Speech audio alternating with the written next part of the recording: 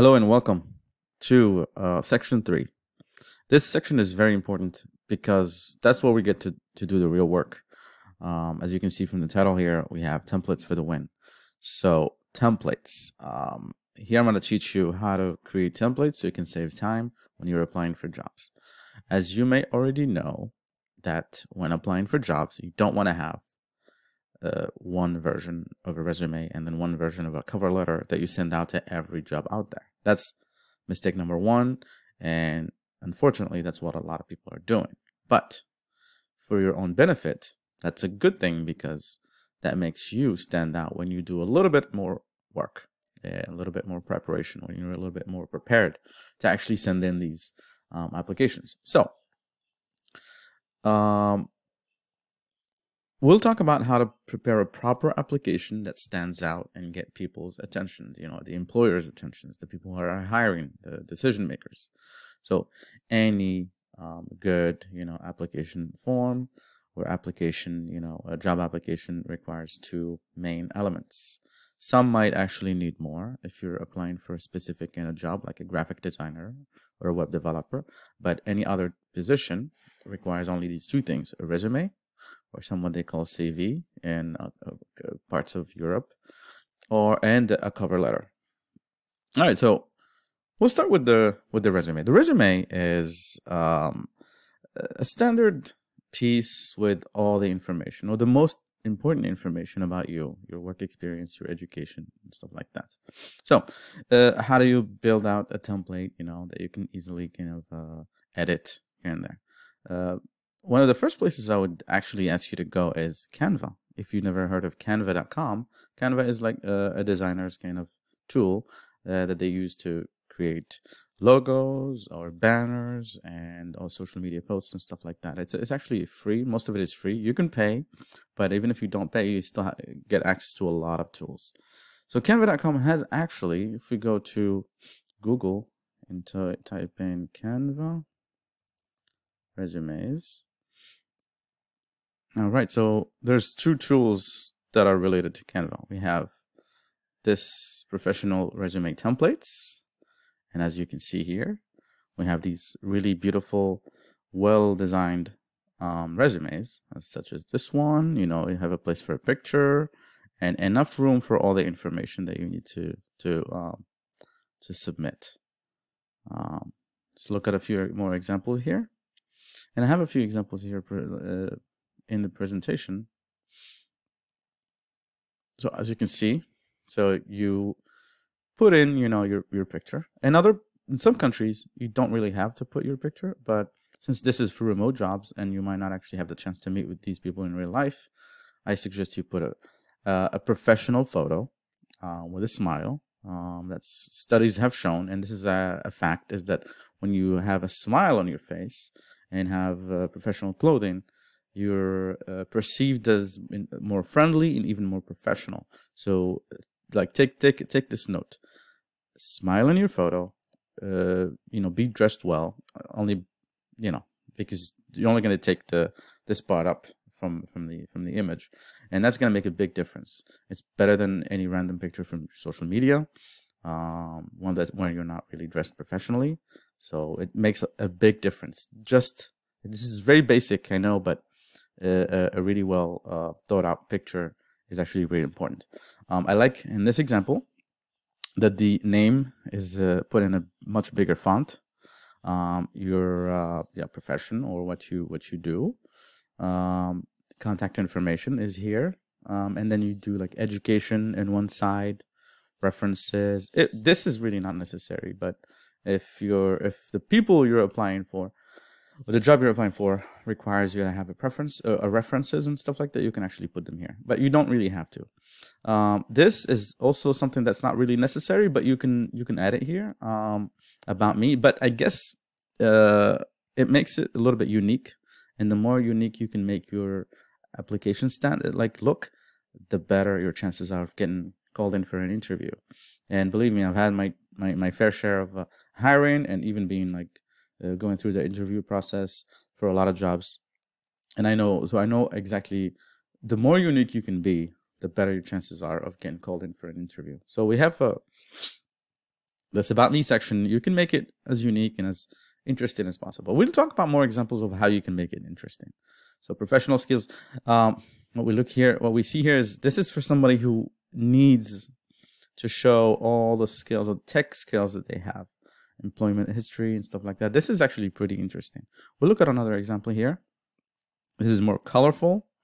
There's more there are more colors, and I like this two kind of layouts here. So you have the executive summary, skills and expertise, contact information, the image, the picture, and the name, work experience. What's missing is the About Me, but instead of writing in About Me, they put in an executive summary.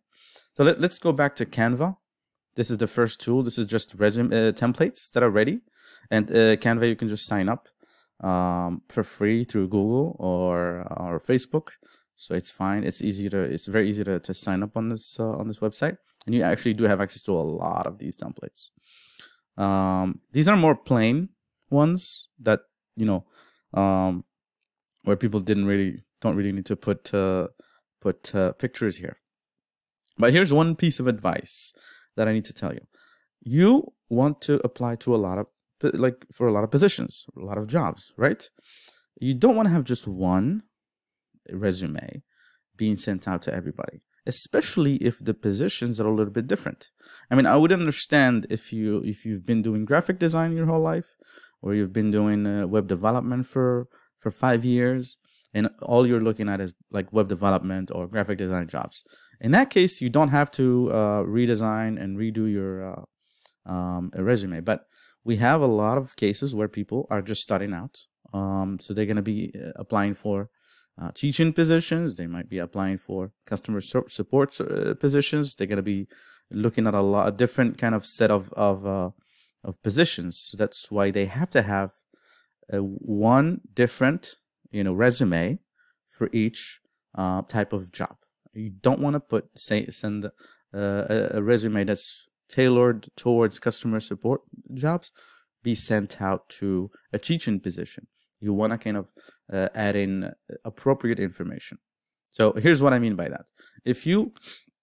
Here's two examples. Let's say you have 5 years of graphic design, and you're applying to graphic design work, but something showed up that interested you that's not graphic design. You don't want to send your graphic design resume with all the graphic design experience to a teaching position, for instance. You might want to kind of just tailor the information to match the job that you're applying for. You don't want somebody who's interested in you teaching French, for instance, and your resume is filled up with graphic design work and doesn't mention anything about experience teaching French, or at least just education related to knowing a little bit of French. That resume is going to be tossed out in the trash immediately because it doesn't match the requirements. So that's what I mean by being able to kind of edit out a little bit of stuff. Because again, looking at a lot of people, they might jump from job to job to job, and we're talking about different jobs, not in the same field. So that's why it's important to actually edit out these things. So prepare the information in a Google Doc or anything like that before you actually put it in here. Put it in a resume. The other tool, Canva Resume Builder. So what we have here is Canva Resume Builder. This is actually free, and you can actually sign up to it. It helps you build out a really, really well-designed resume. So this is a tool that's, again, free, and it's going to make your life a whole lot easier, and it's going to make editing, resumes very, very easy. That's pretty much all there is to resumes. Now we're going to move on to the next section, which is even more important than resumes, because everybody has to have a resume. What makes the difference in a lot of the job applications is, and I want you to pay attention, is the cover letter. The cover letter is extremely important. And this is, again, same mistake that what everybody else is doing, is that they just look up these job, offers, and they just send out the same cover letter. They write one cover letter and send it to everyone. And that's how they'll never get hired if they keep doing the same thing. You have to put in a little bit more work, a little bit more preparation in each thing. And we'll talk about how to prepare a really, really good cover letter for every job. This actually takes a little bit of work. All right, so as you can see here, this is a Facebook post, and I'll read it to you. So this is actually a friend of mine on Facebook, and he has a marketing agency, so he does hire a lot of people on occasion. And he says, is it just me, or is every job candidate an enthusiastic, hardworking, and reliable individual who is able to work well under pressure, under their own supervision, or as part of a team? Who's responsible? You know, he's making fun of the idea that people are all just copying and pasting the same thing and sending it to everybody. And the comment below actually makes a whole lot more sense. So Mark Walker says, spotting stuff like this makes it so easy to weed out anyone who has taken a scattergun approach to their job applications. Most applicants at the moment just want any job they can get. And that's exactly what I want you to avoid. Just in this Facebook post, there's a huge lesson out there. I want you to pay attention to the idea that you don't want to spend 5 minutes on a job application and just take stuff on an email, attach it to an email, and just send it to the email address that they provide, or fill out the whatever form they have. You have to spend a little bit more time and a little bit more preparation. That's why this video is here, to help you creating templates that are easier to customize the resume and also the cover letter for every job application out there. All right, now we'll look into something very practical. A cover letter. I'm going to dissect it really, really well. All right, so as you can see here, this is an example. It says, Dear Ms. Doe, it says, I was excited to see your job listing for the lead digital marketing position at Westward Strategies on dynamitejobs.com. So I wrote in what you're supposed to be doing. So at first, what you do is briefly introduce yourself. Here, what the applicant is doing is he's talking about where he saw the job listing. This is not necessary, but again, it makes a little bit of sense sometimes. But this is a good example. Then again, you go in to talk briefly about your experience and position yourself as an authority. Because again, this person did the homework before actually writing this. They looked at the job listing and saw all the details before actually writing this. So he says, as a dynamic email marketing specialist with over 2 years of professional experience executing marketing research, analyzing consumer data, and running A/B tests to drive successful marketing campaigns, I'm confident that I would be a valuable asset to the team at Westward. All right, so this guy, straight to the point, goes in to say, okay, so I have 2 years of experience in email marketing, and I know you were looking for an email marketing person. And this is what I've been doing, and I'm good at what I'm doing. And then again, the other part, and this is I'll show you exactly like how to prepare. You have about 3 or 4 blocks of every cover letter. You want to have 2 pieces already written out that you can customize just slightly, and then there's the middle part. The body part of the cover letter is extremely important. That's the only one that you have to rewrite from scratch every time. So instead of actually writing a whole cover letter from scratch, you just write the body part, and this is the one. So what you do in it is you actually dig into specifics from the job listing, and show how you are a good fit.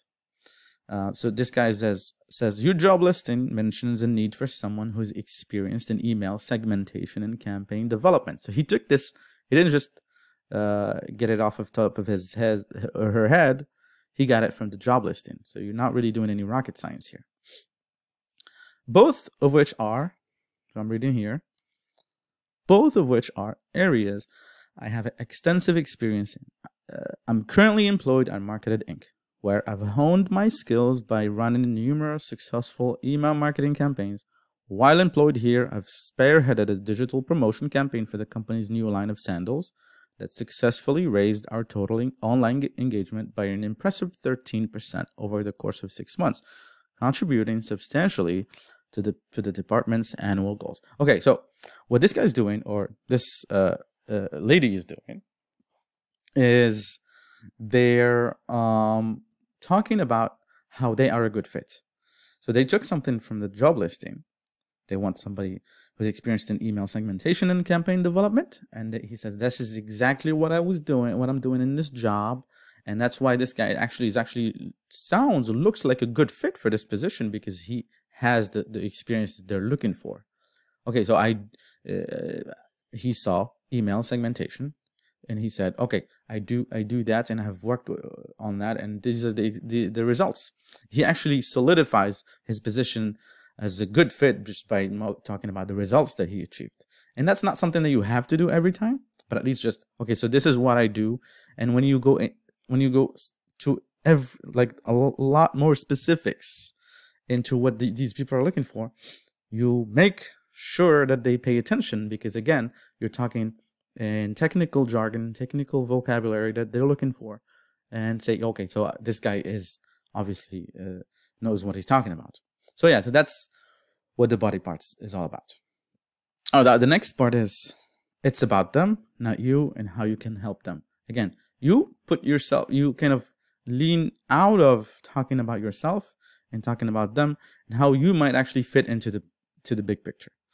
I'm confident that my proven track record of excellent work ethic and parallel attention to detail and high-performing email marketing campaigns will make me an immediate asset at Westward Strategies and allow me to contribute to the team's success. All right, so this is also something that you can actually keep, pretty much the same, and just change a few things here and there for every position. But at the end, it's usually always standard talk. I look forward to discussing the lead digital marketing position and my qualifications with you in more detail. I'm available to talk at your convenience. I'll be in touch next week to follow up and to make sure you've received my application. Thank you so much for your time and consideration. Sincerely, and you put your name at the end. Okay. I'm gonna go ahead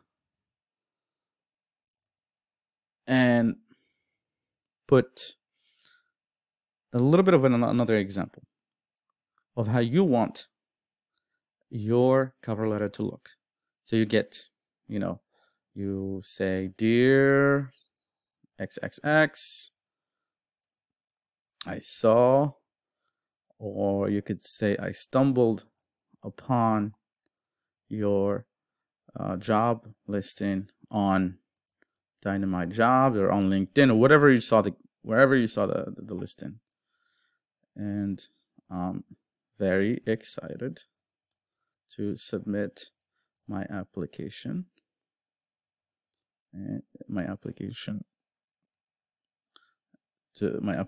for the position of, let's say, XXX. You talk a little bit about yourself. This is the part where you introduce yourself a little bit. After 3 years of experience in the graphic design department over at XXX company, I am looking to branch out and work in a different field, in a different industry. All right, and then again, here you go into the specifics. So the body part is where you go into the specific. In your job listing, I noticed a focus on creative I noticed a focus on creative process. I noticed that you are looking for someone with a creative mindset, when it comes to graphic design. This is just an example. I'm not really a graphic designer. I'm just showing exactly how you can actually format the cover letter just so you can get people's attention. in your job listing, I noticed that you are looking for someone with a creative mindset, which is something, which is a skill I have been actively developing over the last 6 years. I worked on 5 big projects, and we were able to get result X and X and X, something like this. This is just again, it's just an example. And another tiny little paragraph after that, just solidifying again your position, just by saying, another thing I noticed, another item I noticed focuses on, let's say, some skill, some trait, and I have a few certifications along with a few awards I have won on a local level within the company and in a few regional award shows. This is again, and you pretty much just take this and copy and paste it, but again, you have to customize it a little bit. I look forward to discussing the XXXX position and my qualifications with you. I'm available to talk at your convenience. I'll be in touch next week to follow up, to make sure. You can actually always change the wording on these, and that's pretty much it. You can just keep this as a template and you know, edit out and you know, anything that you feel like is interesting. But again, you don't want to just talk about nothing or lie in your application. You have to say what's there, the real things, real experiences. You don't want to just lie, because then again, that's just looking for trouble. So this is just about how you position yourself when you put in a little bit of work in your resume and your cover letter, just like we did. For me, it took me what, like 20 minutes to go through these, but as soon as when you start kind of like working on your cover letter and your resume, it's gonna take you 2 hours, 3 hours tops to adjust them and create those templates. But again, for every job, that's gonna save you at least an hour, at least 2 hours. Depends on not like what kind of positions you're gonna be applying for. Again, thank you so much for following us with this video. I know it's been a little bit long, but it has a lot of very important information that I want you to kind of keep in mind. The next video is going to be very interesting and it has to do with your social media, something that can make or break your application. And I'll see you in the next video. Thank you.